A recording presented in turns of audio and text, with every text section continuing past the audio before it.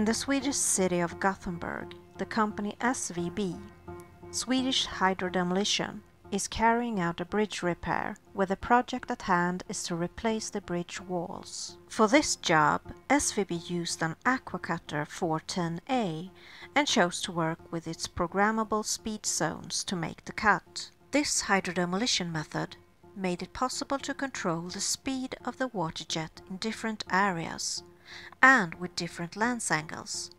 This way, 2 depths in one cut were made and much time saved.